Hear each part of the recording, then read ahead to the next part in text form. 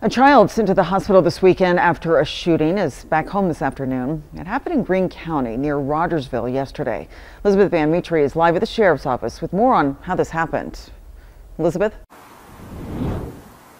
Yeah, so it was one of those situations where the child thought that the gun wasn't loaded, and it was. Sheriff's deputies say it could happen to anyone at any age.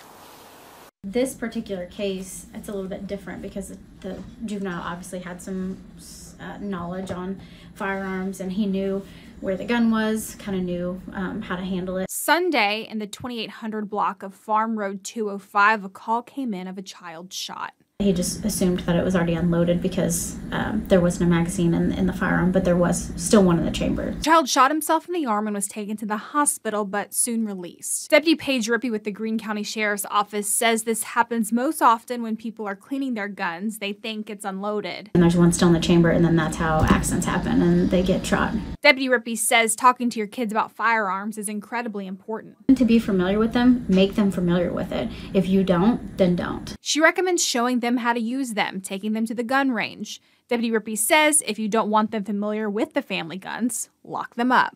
And tell them, you can't touch this.